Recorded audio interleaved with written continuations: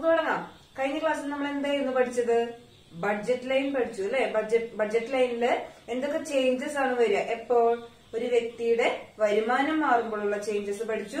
അതുപോലെ കമ്മോഡിറ്റീസിന്റെ പ്രൈസിൽ മാറ്റം വരുമ്പോൾ എന്ത് ചേഞ്ചസ് ആണ് ബഡ്ജറ്റ് ലൈൻ ഉണ്ടാവുക? അതുപോലെ ബഡ്ജറ്റ് ലൈനിന്റെ സ്ലോപ്പ് പഠിച്ചു. ഓക്കെ, ഇനി നമുക്ക് നോക്കാൻ പോകുന്നത് ഫസ്റ്റ് ക്ലാസ്സിൽ, അതായത് ഈ സെക്കൻഡ് ചാപ്റ്റർ തുടങ്ങിയ ക്ലാസ്സിലെ ടീച്ചർ യൂട്ടിലിറ്റിയെ പറ്റി പറഞ്ഞിട്ടുണ്ടായിരുന്നില്ലേ? അന്നൊരു കാര്യം പറഞ്ഞിരുന്നു, യൂട്ടിലിറ്റിയെ അനലൈസ് ചെയ്യാനായിട്ട് രണ്ട് മെത്തേഡുകൾ ഉണ്ടെന്നല്ലേ? Cardinal utility അനാലിസിസും ordinal utility അനാലിസിസും. ഇനി നമുക്കത് എന്താണെന്ന് നോക്കാം. യൂട്ടിലിറ്റി എന്താണെന്ന് ഓർമ്മയുണ്ടോ എല്ലാവർക്കും? എന്താണ് യൂട്ടിലിറ്റി എന്ന് പറയുന്നത്? Want satisfying power of A commodity. ഒരു വ്യക്തിയുടെ ആവശ്യങ്ങളെ തൃപ്തിപ്പെടുത്താൻ ഒരു വസ്തുവിനുള്ള കഴിവാണ് എന്ത്? യൂട്ടിലിറ്റി അല്ലെങ്കിൽ ഉപയുക്തത എന്ന് പറയുന്നത്. ഇനി ഈ യൂട്ടിലിറ്റിയെ നമുക്ക് എങ്ങനെ മെഷർ ചെയ്യാൻ പറ്റും? മെഷേഴ്സ് ഓഫ് യൂട്ടിലിറ്റി ആണ് നമ്മൾ നോക്കാൻ പോണത്. യൂട്ടിലിറ്റി നമുക്ക് എങ്ങനെയാ മെഷർ ചെയ്യാൻ പറ്റുക? നമുക്ക് ഫസ്റ്റ് കേസ് നോക്കാം, കാർഡിനൽ യൂട്ടിലിറ്റി അനാലിസിസ്.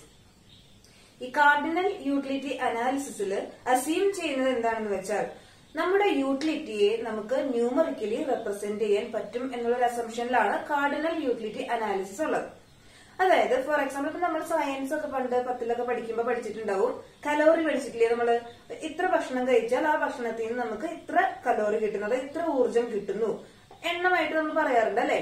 അതേപോലെ തന്നെ നമ്മൾ ഇവിടെ യൂട്ടിലിറ്റിയെ അസ്യൂം ചെയ്യാണ്. യൂട്ടിലിറ്റി നമുക്ക് മെഷർ ചെയ്യാം, ന്യൂമറിക്കലി റെപ്രസെന്റ് ചെയ്യാം. ഇപ്പൊ ഞാനൊരു ഓറഞ്ച് കഴിച്ചാൽ എനിക്ക് ആ ഓറഞ്ചിൽ നിന്ന് 10 യൂട്ടിലിറ്റി കിട്ടി. ഓക്കെ, അപ്പൊ അങ്ങനെ നമ്മുടെ യൂട്ടിലിറ്റിയെ മെഷർ ചെയ്യാൻ കഴിയുന്നതാണ് കാർഡിനൽ യൂട്ടിലിറ്റി അനാലിസിസിൽ അസ്യൂം ചെയ്യുന്നത്. ഈ utility cardinal utility analysis introduce ചെയ്തത് ആരാണെന്ന് അറിയോ? Alfred marshal. നമ്മൾ പഠിച്ചു കഴിഞ്ഞതാണ് അല്ലെ? ഫേമസ് എക്കണോമിസ്റ്റ് ആണ് ആൽഫ്രഡ് മാർഷൽ. അദ്ദേഹമാണ് ഇത് പ്രൊപ്പൗണ്ട് ചെയ്തത്. മെഷേഴ്സ് ഓഫ് യൂട്ടിലിറ്റി, അതായത് കാർഡിനൽ യൂട്ടിലിറ്റി അനാലിസിസ് പറയുമ്പോൾ തന്നെ നമുക്ക് പഠിക്കാനുള്ളതാണ് മെഷേഴ്സ് ഓഫ് യൂട്ടിലിറ്റി. അതിൽ നമ്മൾ യൂട്ടിലിറ്റിയെ രണ്ടായി തരംതിരിക്കുകയാണ്, total utility and marginal utility.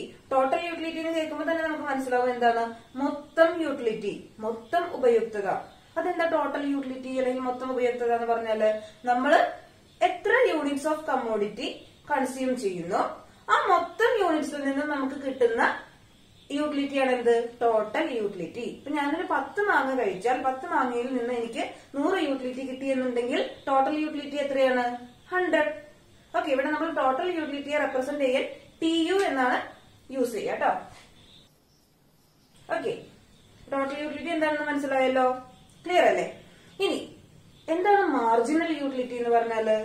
അതായത് നമ്മൾ അഡീഷണൽ ആയിട്ട് ഒരു യൂണിറ്റ് കൺസ്യൂം ചെയ്യുമ്പോൾ ആ യൂണിറ്റിൽ നിന്ന് നമുക്ക് എത്ര യൂട്ടിലിറ്റി കിട്ടുന്നു?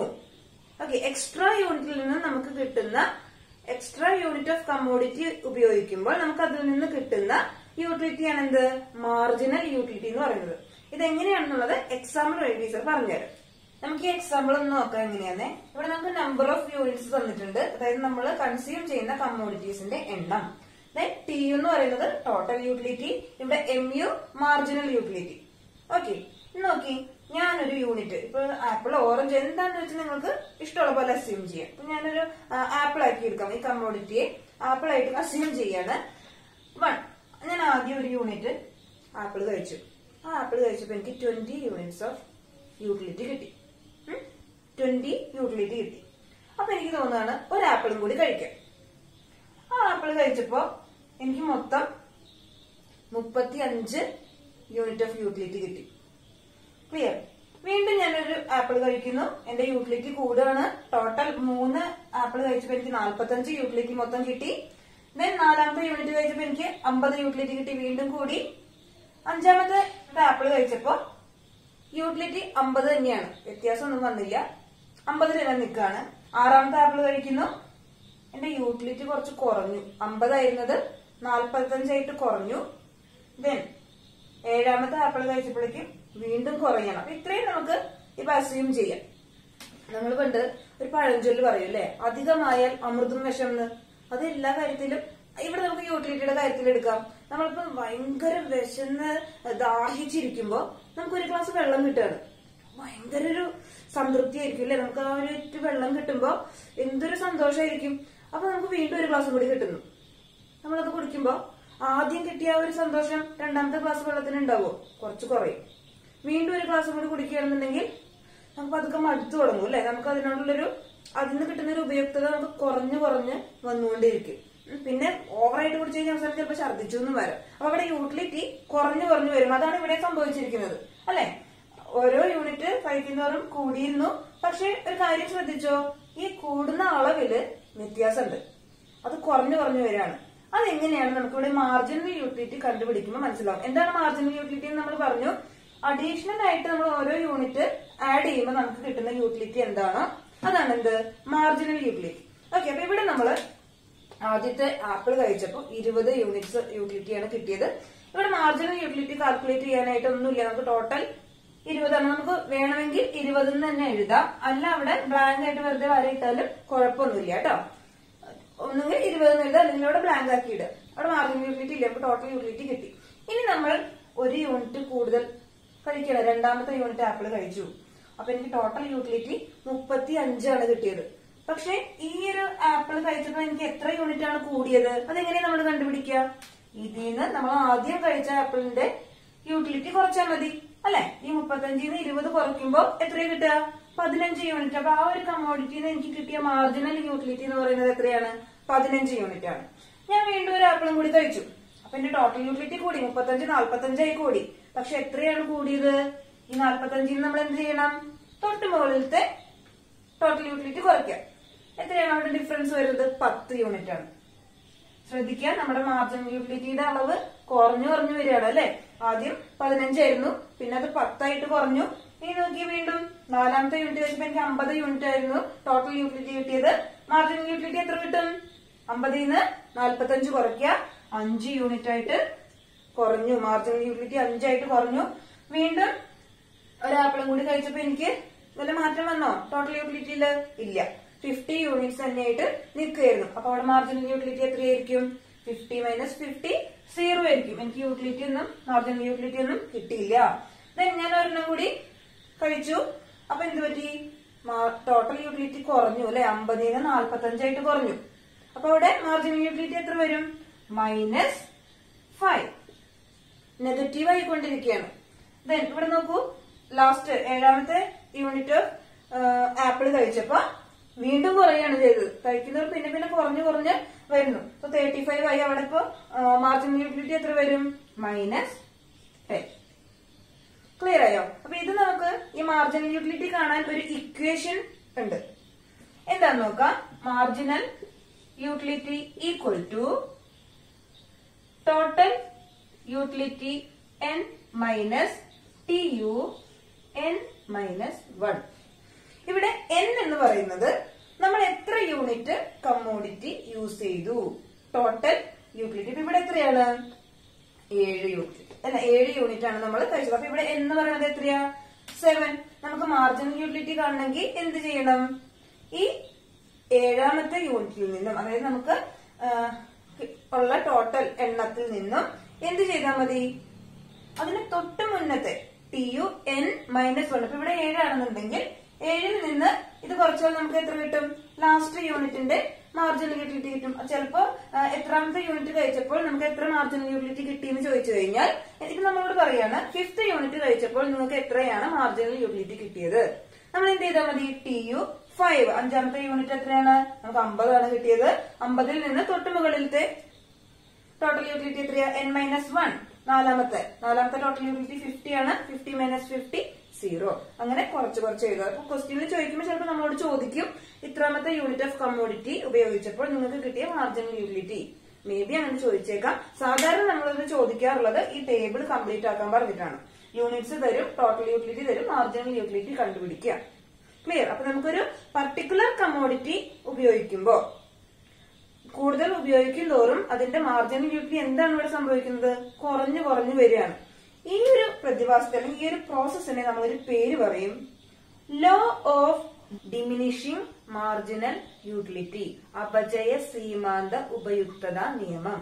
The law of diminishing marginal utility states that as the consumer takes more and more units of a particular commodity, the marginal utility of additional units goes on diminishing while keeping consumption of other commodities constant.